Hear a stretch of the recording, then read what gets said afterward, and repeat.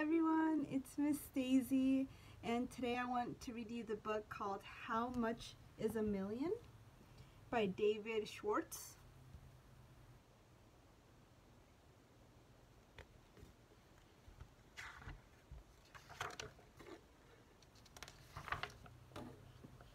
If 1 million kids climbed onto one another's shoulders, they would be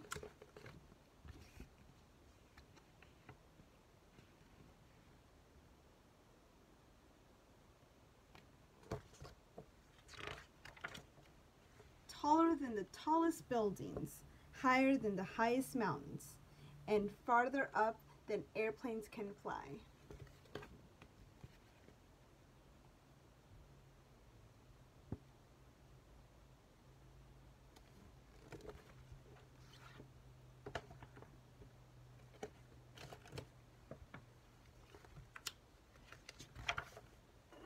If you wanted to count from 1 to 1 million, it would take you about 23 days. If a goldfish bowl were big enough for 1 million goldfish.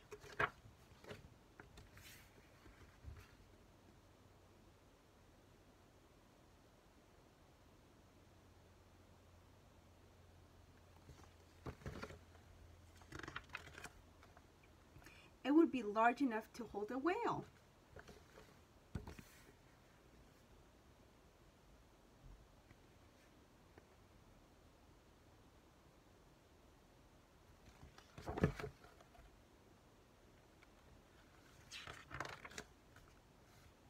Presto! 100 stars.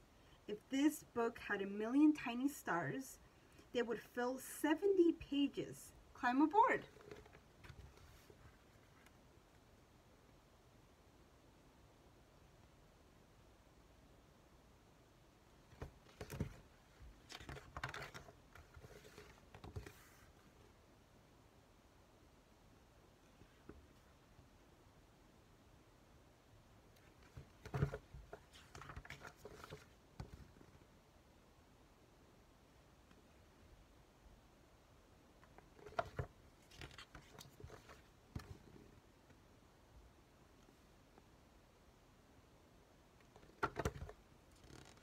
Oh, it says here, there you would have 100,000 stars. If we take this 7-page journey 10 times, we'll pass 1 million stars. Let's do that later. I'm hungry. I'm thirsty. How big is 1 billion? If 1 billion kids made a human tower,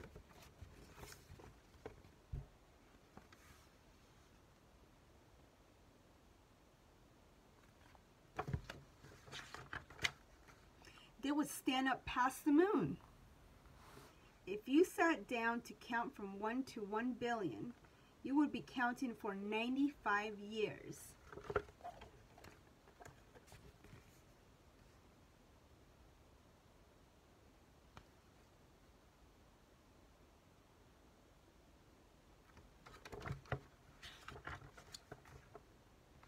If you found a goldfish bowl large enough to hold 1 billion goldfish, it would be as big as a stadium.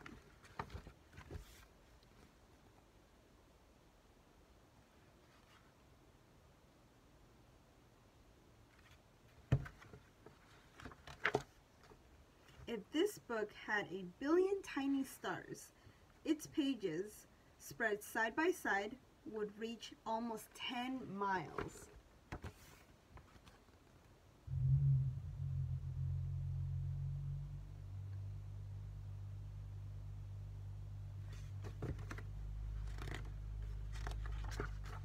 How tremendous is 1 trillion? If 1 trillion kids stood on top of each other, they would reach way, way, way beyond the moon.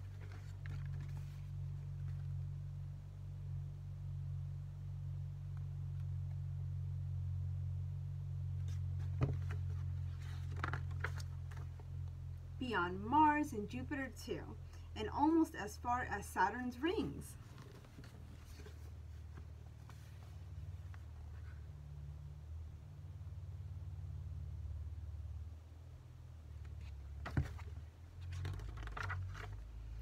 if you wanted to count from 1 to 1 trillion, it would take you almost 200,000 years. If you put a trillion goldfish in a goldfish bowl,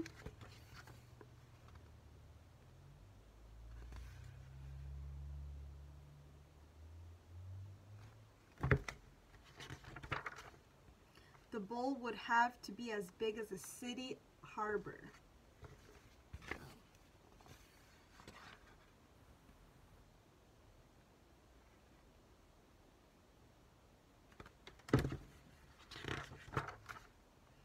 If you put a trillion of our stars onto a gigantic roll of paper, it would stretch all the way from New York to New Zealand.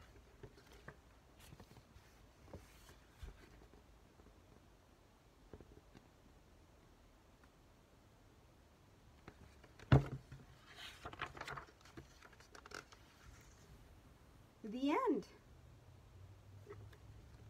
It has some fun facts, I think. Taller than some children are tall and some are short. If you wanted to count.